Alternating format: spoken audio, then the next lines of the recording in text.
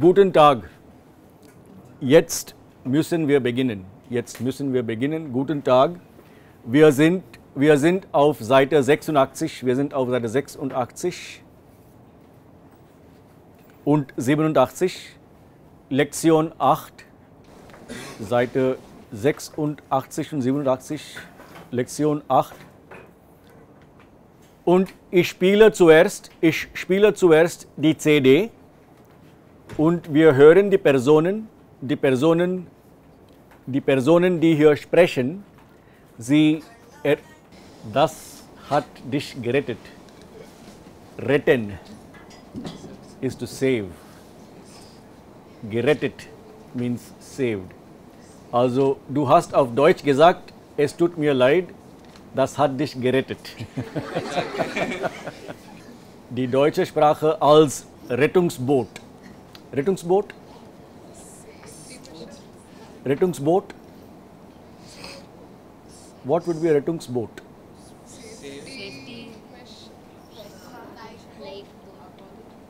Rettungsboot.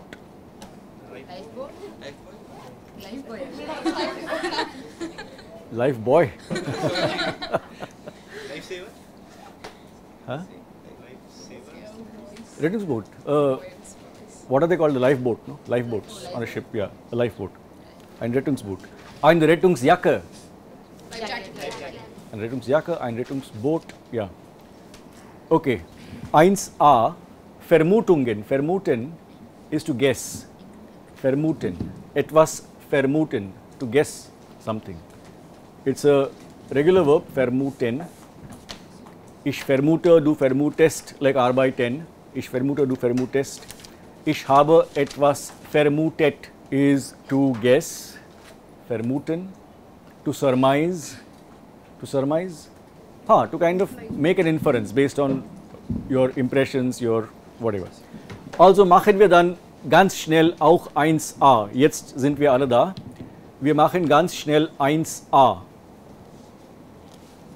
Welchen Sport machen die Personen? Was ist Ihre Vermutung? Was ist Ihre Vermutung? Ja? Welchen Sport machen die Personen? Zum Beispiel Vermutung. Vermutung is a guess.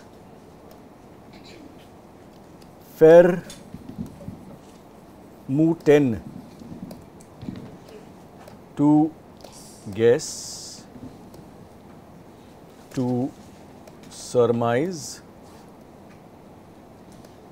From that we get the Vermutung,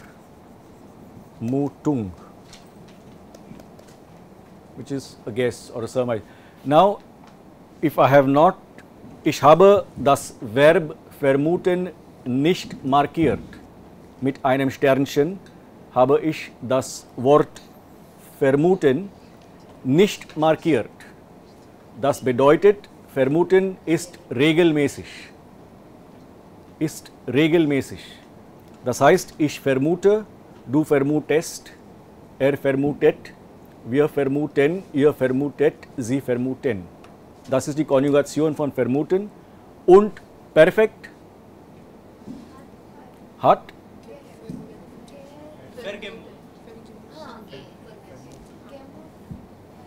noch einmal, Konjugation. Ich vermute, nicht ich mute ver. Es ist nicht trennbar, untrennbar. Ich vermute. Also, hat vermutet, hat vermutet. This much of inference now you should be able to draw. Okay, if it is a regular verb, you have seen it begins with VAR, ver. VAR, ver ist eine untrennbare Präfix, nicht trennbar. Also, und das ist regelmäßig, ist nicht markiert, regelmäßig. Das bedeutet, Konjugation ist so und perfekt hat vermutet. Ist okay? Ja. Die Vermutung, ist klar? Ja. Also, zum Beispiel die Person A. Wie heißt die Person A? Niklas. Little louder. Niklas. Niklas. Person A ist Niklas. Ja, was ist Ihre Vermutung? Welchen Sport macht Niklas? Bitte nehmen Sie das Mikrofon. Ja, Vardini, was ist Ihre Vermutung? Was macht Niklas? Paragliding. Paragliding. Niklas macht Paragliding. Einverstanden? Einverstanden?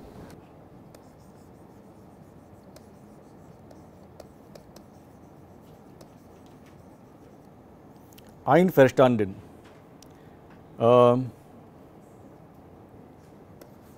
Ich bin mit dir, ihr, ihm einverstanden. I am in agreement with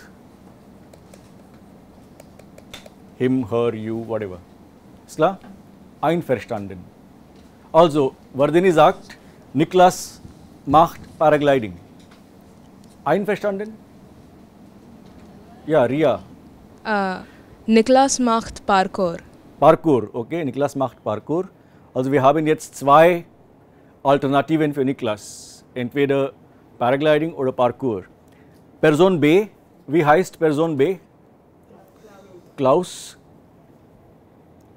Was denken Sie? Was vermuten Sie? Was macht Klaus? Welchen Sport macht Klaus? Ja, Anand Krishna. Klaus macht? Klaus macht Parkour. Yeah. How would you say maybe parkour? Vielleicht. What is the word perhaps? Maybe. Vielleicht. Parkour, ja, okay. Also, Klaus macht Parkour. Klaus macht Yoga. Einverstanden? Klaus macht Parkour? Ja, Vibhu, was denkst du? Bitte nimm das Mikrofon. Klaus macht Reiten. Okay, Klaus reitet. Reitet. Klaus reitet. Das ist auch ein Verb, reit.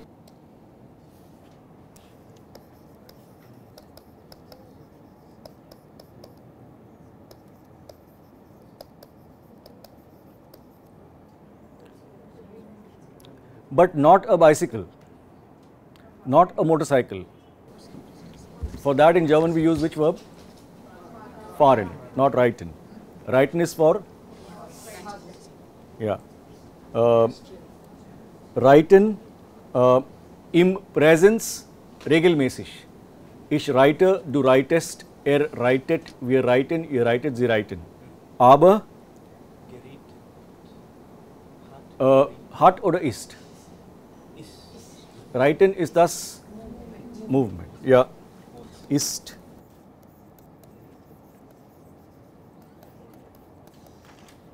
Ist geritten. Ist geritten. Ja. Reiten ist geritten. Okay. Ja, Klaus, vielleicht reitet Klaus oder er macht Parkour. Dann Person C. Wie heißt Person C? Wo ist das Mikrofon?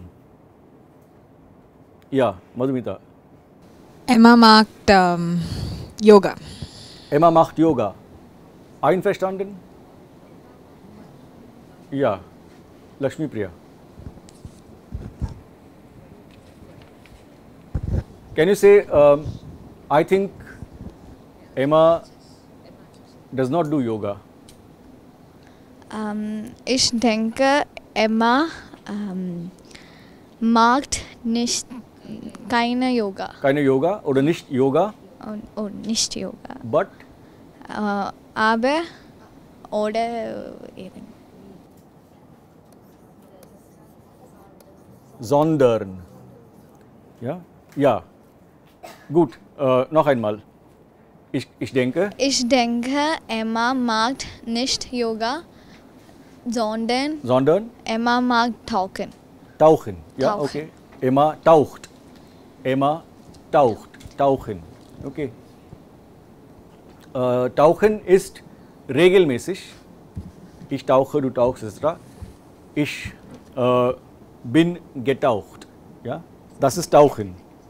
Ja, also wir haben Emma als entweder Yoga oder Emma Tauchen. Niklas Parkour oder Niklas Paragliding. Klaus Parkour oder Reiten. Okay? Bill Day, wo ist das Mikrofon? Ja. Bill, wie heißt die Person? Tobias. Tobias. Tobias. Was macht Tobias? Ich denke, Tobias macht Schneeschuhwandern. Ja, noch einmal. Schneeschuhwandern. Schneeschuhwandern. Schneeschuhwandern. Schneeschuhwandern, okay. Oder? Was macht Tobias? Schneeschuhwandern. Einverstanden? Ja? Okay. Let's move on. Ja, Person E. Wie heißt Person E? Ardra? Wie heißt Person E? Marlin. Marlene? Markin. Macht? Okay. Marlin macht Tauchen. Tauchen oder Marlene macht Tauchen, okay. Yatila, wie heißt Person F? Sabin. Sabin. Ich kann nichts hören. Sabin. Sabine. Sabinen. Sabine. Sabine. Ja, sie heißt Sabine.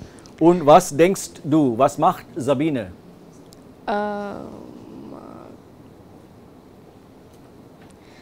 Sabine macht Yoga. Sabine macht Yoga. Okay, also wir haben verschiedene Sachen vermutet. Vermutet? Guessed, ja. Jetzt hören wir die Personen und wir schauen mal, was sie genau machen. Das ist CD2 Nummer 10. Kapitel 8. Sportlich, sportlich. Aufgabe 1c. A. Mein Sport ist billig und ich kann ihn überall machen. Ich brauche nur meine Sportschuhe und los geht's. Ich mache Parkour, also ich laufe in der Stadt ohne Stopp. Mauern und Hindernisse gibt es für mich nicht. Ich klettere oder springe drüber. Wer ist das? A. Niklas. Was macht er? Parkour.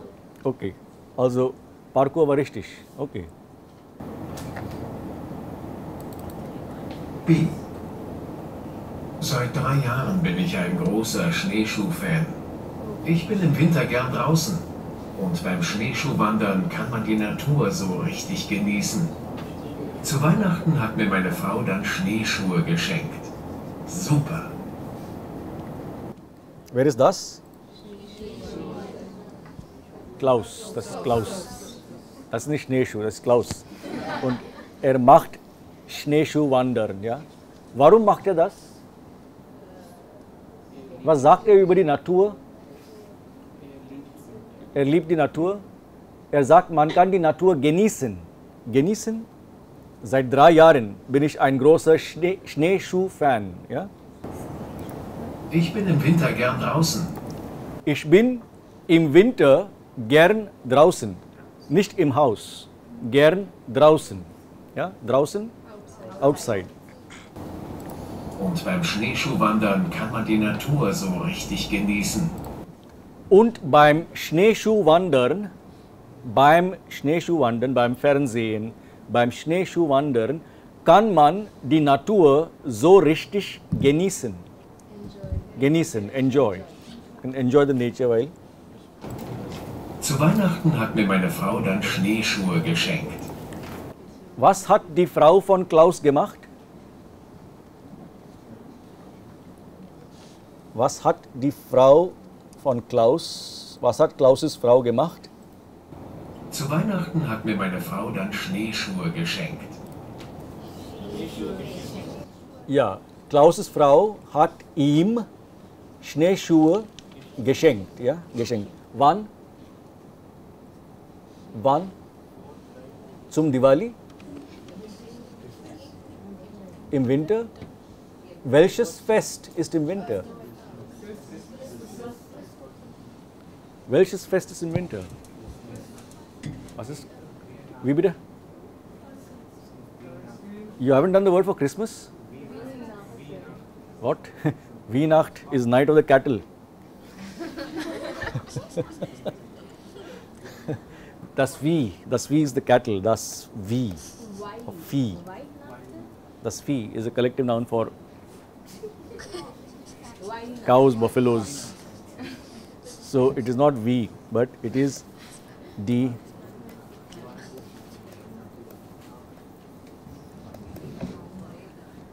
Okay. Zu Weihnachten. Zu Weihnachten hat die Frau von Klaus ihm Schneeschuhe geschenkt. Ja? C. Also ich reite seit 10 Jahren. Reiten ist für mich der ideale Sport, denn ich bin in der Natur, ich bin mit Pferden zusammen und es wird nie langweilig. Den Reithelm trage ich immer, sicher ist sicher. Wer ist das? Wer ist das? Emma. Und Emma reitet. Emma reitet, ja. Emma ist Reiterin. Emma ist Reiterin. Der Reiter, die Reiterin. Emma ist Reiterin. Also ich reite seit 10 Jahren. Wie lange reitet sie schon? Seit 10 Jahren. Seit 10 Jahren. Also ich reite seit 10 Jahren. Ich reite seit 10 Jahren. Reiten ist für mich der ideale Sport. Reiten ist für mich der ideale Sport. Der ideale Sport. Ideal? Ideal.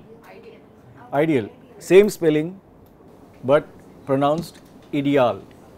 And der ideale Sport. Der alte Mann, der ideale Sport. Ja? Reiten ist für mich der ideale Sport. Warum? Das sagt sie jetzt. Denn ich bin in der Natur. Denn ich bin in der Natur. Ich bin in der Natur. Mit Pferden zusammen und ich bin mit Pferden zusammen. Pferd. Das Pferd. Horse. Das P-F-E-R-D. Pferd. Das Pferd, die Pferde. und es wird nie langweilig. Und das wird nie langweilig. Das wird nie langweilig. Never boring. It is never boring, ja. Den Reithelm trage ich immer, sicher. Den Reithelm trage ich immer. Helm. Helm, ja, Reithelm. Den Reithelm trage ich immer. Tragen? Yeah, not carry. Actually, that is what motorcycle riders in India do. They always carry the helmet with them. Okay, but tragen means to carry, but also to wear. Yeah. Sicher is sicher. Standard German where idiomatic phrase. Sicher is sicher. Safety first, or whatever you want to call it. Yeah, sicher is sicher. Sicher ist sicher. Okay. D. D. Meine Freundin taucht schon lange und hat immer begeistert davon erzählt. Dann habe ich es selbst ausprobiert und bin begeistert. Diese andere Welt unter Wasser ist wunderschön. Jetzt ist Tauchen auch mein Hobby und die Tauchermaske ist meine Brille in die andere Welt. Wer ist das? Das ist Tobias. Was macht Tobias? Tauchen. Er taucht. Und was sagt er? Wer hat ihn dazu gebracht? Meine Freundin taucht schon lange und hat... Meine Freundin, sagt Tobias. Meine Freundin taucht schon lange. Meine Freundin ist Taucherin. Meine Freundin taucht schon lange. immer begeistert davon erzählt. Und sie hat immer begeistert davon erzählt. Erzählen? Erzählen? To narrate. Ja, begeistert. Begeistert is a word that's coming again. Dann habe ich es selbst ausprobiert. Dann habe ich es selbst ausprobiert. Tried out. Probieren, ausprobieren, tried out. Und bin begeistert. Und bin begeistert. Bin begeistert. Ich mag das sehr. Ich bin begeistert. Ich bin begeistert. Excited. In a positive sense, to be excited about something. Begeistert. Ich bin begeistert. Diese andere Welt unter Wasser ist wunderschön.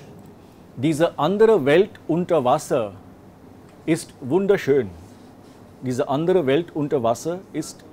No, don't translate, I understand it. I'm asking whether you understand. Yeah, if you don't understand a particular word, you can stop me and ask what this is. Yeah, diese andere Welt unter Wasser ist wunderschön. Ist wunderschön. Jetzt ist Tauchen auch mein Hobby. Jetzt ist Tauchen auch mein Hobby. Tauchen ist schon lange das Hobby von meiner Freundin und jetzt ist Tauchen auch mein Hobby, sagt Tobias. Und die Tauchermaske ist meine Brille in die andere Welt. Und die Tauchermaske ist meine Brille in die andere Welt. Ich brauche das Gefühl von Freiheit und den Kick. Deshalb mache ich Paragliding. Das ist einfach großartig. Seit 2 Jahren habe ich auch einen eigenen Schirm. Auf den bin ich echt stolz. Ich brauche das Gefühl von Freiheit. Wer ist das? Marlene. Und was macht Marlene? Paragliding. Warum? Warum? Moment. Ich brauche das Gefühl von Freiheit. Was braucht sie? Ich brauche das Gefühl von Freiheit. Gefühl? The feeling, das Gefühl. Ein sehr wichtiges Wort. Freiheit. Frei. Freiheit.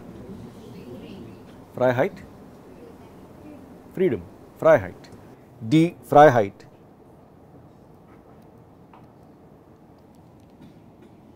Yes.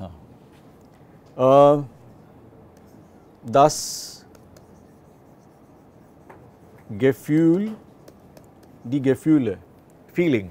Das Gefühl, die Gefühle. Feeling. Ich brauche das Gefühl von Freiheit, sagt Marlene.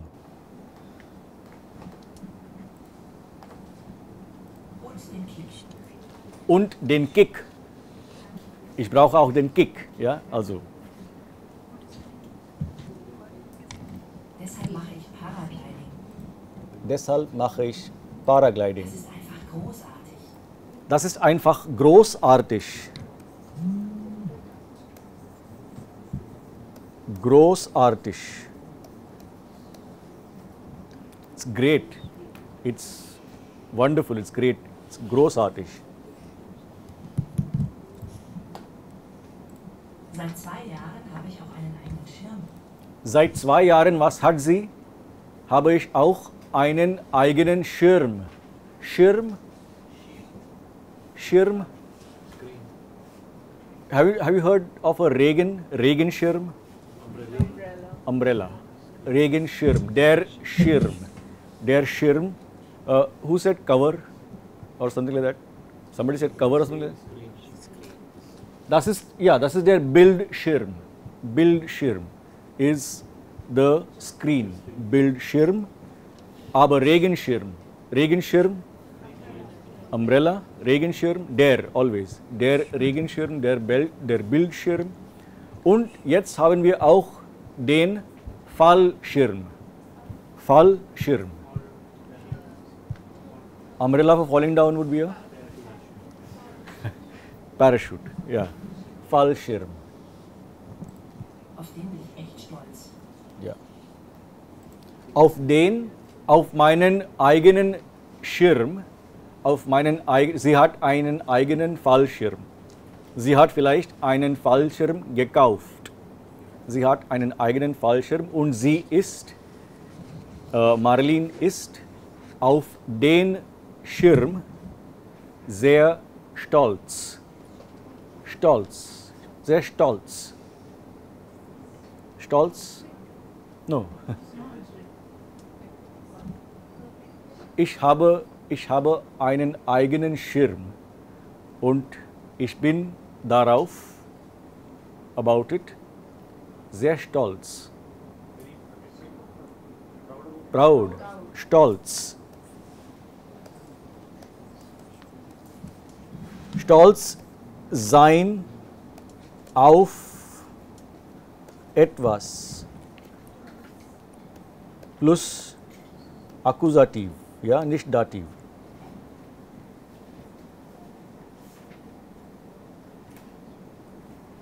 Stolz sein auf etwas. Ich bin auf meinen Schirm sehr stolz. I am very proud of my own parachute. F. Mit Yoga habe ich erst vor 3 Jahren angefangen, weil ich immer Rückenschmerzen hatte. Zuerst habe ich Yoga nur im Kurs gemacht, aber jetzt mache ich es täglich, auch zu Hause. Dafür brauche ich natürlich eine Yogamatte, die kann ich immer mitnehmen. Mit Yoga? Das ist, wie heißt die Person? Sabine, ja? Und Sabine macht? Yoga. Wie lange? Navneet, wie lange? 3 Jahre, ja, seit 3 Jahren, genau. Mit Yoga habe ich erst vor 3 Jahren angefangen. Mit Yoga habe ich erst vor 3 Jahren angefangen. Mit Yoga habe ich vor 3 Jahren angefangen. Ist klar? Mit Yoga habe ich vor 3 Jahren begonnen, angefangen. Weil ich immer Rückenschmerzen hatte. Warum hat sie mit Yoga angefangen? Weil ich immer, was hatte sie? Habe ich erst vor 3 Jahren angefangen, weil ich immer Rückenschmerzen hatte. Ja, wo ist das Mikrofon? Rückenschmerzen. Rückenschmerzen. Rückenschmerzen, weil sie immer. Wie heißt sie? Sabine.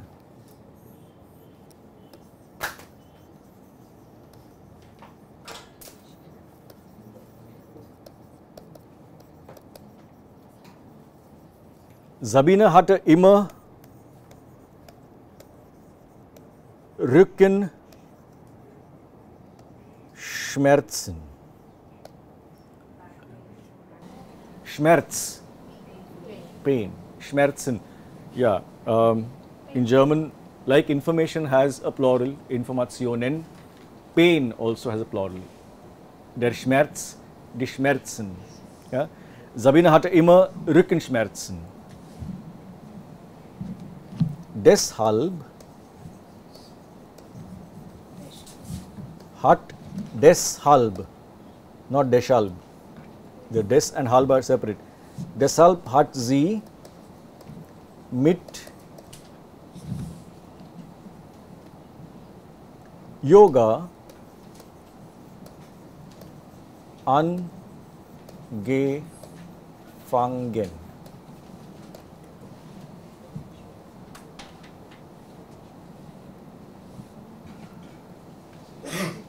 Sabine hatte immer Rückenschmerzen.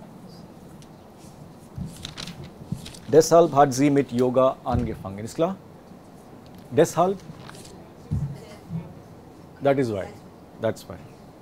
Deshalb. Okay. Ja, Sie können als Übung machen Sie auch 1D. 1D. Welche Sportarten finden Sie am interessantesten? Welcher Sport ist für Sie interessant? Welche haben Sie selbst schon mal gemacht? Oder welche möchten Sie gern machen? Möchten Sie gerne Ja, was möchten Sie gerne machen? Welche Sportart möchten Sie gerne machen? Aishwarya, welche Sportart möchten Sie gerne machen? Oder probieren, ausprobieren. What are the ones that we have here? We have paragliding, parkour, This one. Schneeschuh wandern, And this one. Yoga, Yoga, Tauchen. Tauchen, Reiten. Moment. Ja, wir haben Reiten, Parkour, Fallschirm, Tauchen, Paragliding, Schneeschuhwandern, Yoga. Was möchten Sie gerne machen? Yoga. Ja, also mit einem Satz. Mit einem Satz. I would like to do.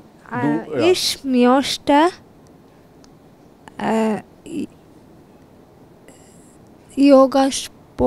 Yoga machen. Yoga machen. Ja, ich möchte Yoga machen. Ich möchte Yoga machen. Aditya, hier. Welche Sportart möchten Sie gerne ausprobieren? Was haben Sie gemacht?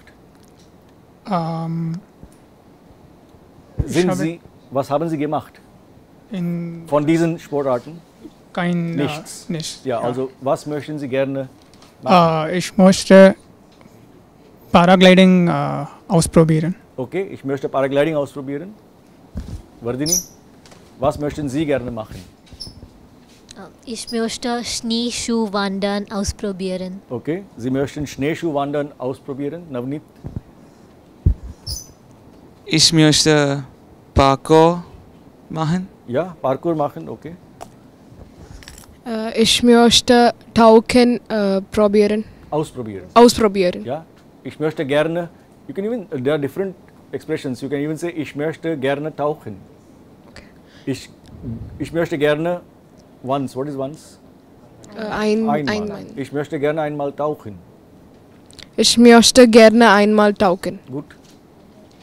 Ja, was möchten Sie gerne machen? Ich möchte Paragliding ausprobieren. Paragliding ausprobieren. Haben Sie etwas gemacht? Nein. Nein, ja. Ich was habe möchten Sie? nicht gemacht.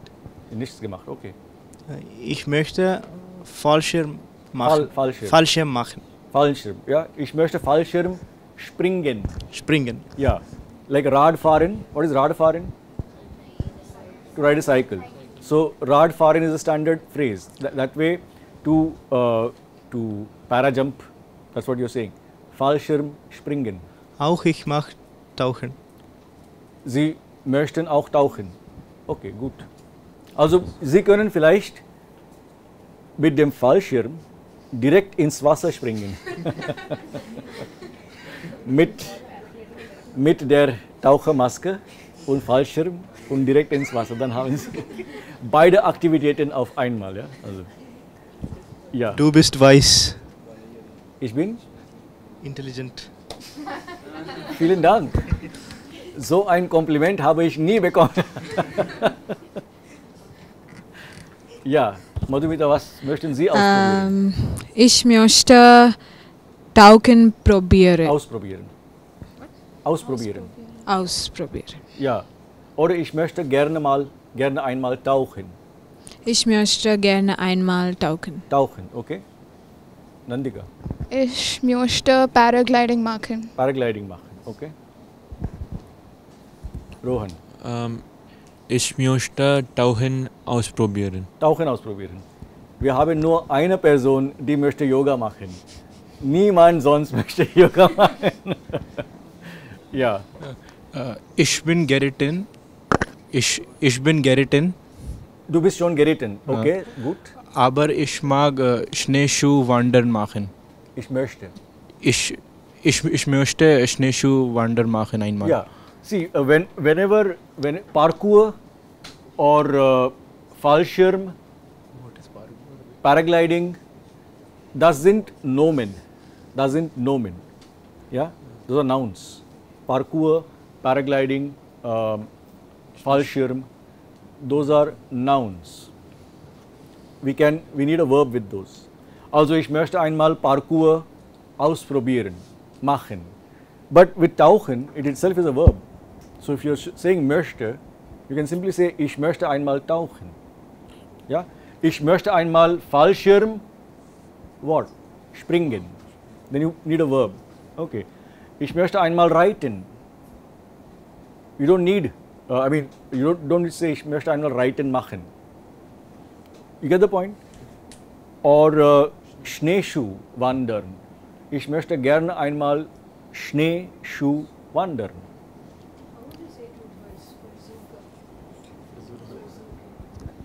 How do you say it? Ausprobieren. Ja, how do you say? Bitte wiederholen Sie die Frage. Ich möchte einmal Yoga versuchen. Nein, nicht versuchen. Wir haben das Wort. Ausprobieren. How do you say it with versuchen? We have done the construction with zu. Zu, right? So how would you say, I shall try, I try to do yoga. Once, I'll try once to do yoga. How do you say that? I would like or I will try. I would like to or I will try. Depends on you. Ich möchte einmal Yoga versuchen. No. Ich möchte, finish the sentence first. Ich möchte einmal, what? Yoga. No. What would you like to do? Try. Try. Ja, Okay. ich möchte einmal versuchen. Yoga. Möchte versuchen, Komma. Yoga zu. Where's your mic? Yoga zu. Ich möchte einmal versuchen Yoga zu. Yoga zu? That's it, no? Yoga zu machen. Machen, ja. Ich möchte einmal versuchen, Yoga zu machen. Oder ich möchte einmal Yoga ausprobieren. Ja? Ja, Ismail, du bist schon geritten und du möchtest jetzt, was möchtest du jetzt? Schneeschuh wandern. Schneeschuh? Wandern. Wandern. Ja, ich möchte einmal Schneeschuh wandern. The wandern is a verb in itself. You don't need anything else with that. Ja. Anand Krishna. Ich möchte reiten lernen. Ich kann nicht hören. Ich möchte gerne hören. Okay. Ich möchte reiten lernen. Du möchtest reiten lernen. Ich möchte reiten okay. lernen. Und einmal tauchen. Und einmal tauchen. Okay, gut. Ja, hier. Ardra. Ich möchte einmal tauchen. Tauchen. Okay. Ich möchte gern einmal Schneeschuh wandern. Schneeschuh wandern. Okay, ich möchte gern einmal Schneeschuh wandern. Ich möchte Paragliding machen. Paragliding machen, okay. Ich möchte Paragliding ausprobieren. Ausprobieren, gut. Ich habe vergessen.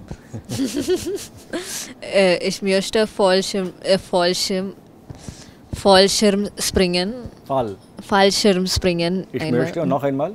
Ich möchte einmal Fallschirmspringen. Gut, ich möchte einmal Fallschirm springen, okay? Ich möchte einmal Schneeschuh wandern. Schneeschuh wandern, gut. Ich möchte Tauchen ausprobieren. Okay, ich möchte Tauchen ausprobieren, einmal tauchen, ja. Ich möchte Paragliding machen. Paragliding machen, okay. Ich möchte Paragliding machen. Paragliding machen, gut. Ich möchte Yoga machen. Yoga machen, sehr gut. Du hast eine Freundin, Aishwarya. Du hast eine Freundin. Malavika möchte auch Yoga machen. Und noch jemand hat Yoga gesagt. Nein? Okay. Ich möchte Tauchen machen. Ich möchte? Tauchen machen. Tauchen machen? No, Ich möchte tauchen. Ausprobieren. No, ich möchte tauchen. Ich möchte einmal tauchen. Oder ich möchte tauchen ausprobieren. Das geht. That is okay. Ja, also, very quickly before we have one minute left still. Forget. Just come to page number 88, I told you there are 3 types of expressions. I am looking at 3D. Begeisterung, Hoffnung, Enttäuschung. Ich bin begeistert means I am excited about something, there is a smiley there. Hoffnung means I am hopeful about something, and Enttäuschung, disappointed about something. Okay, so learn the expressions. And then the yellow box on page 89, Sätze verbinden, deshalb und trotzdem. Okay. Ich bin gern in der Natur. Ich bin gern draußen in der Natur. Deshalb möchte ich einmal Schneeschuhwandern ausprobieren. That is why. Trotzdem. Ich bin krank, aber trotzdem möchte ich joggen gehen. Trotzdem, in spite of that. So, connecting sentence with trotzdem and deshalb. I'm sure you can do exercise number 5b. Read the text in 5a, which is a Fanseite von Thomas Müller. Thomas Müller ist ein Fußballspieler. Das ist die Fanseite. Und dann machen Sie auch 5b. Das ist Match the Following. Das können Sie sicher machen. Okay. Ja, wir sehen uns am Montag um 11 und unser Quiz ist am Dienstag.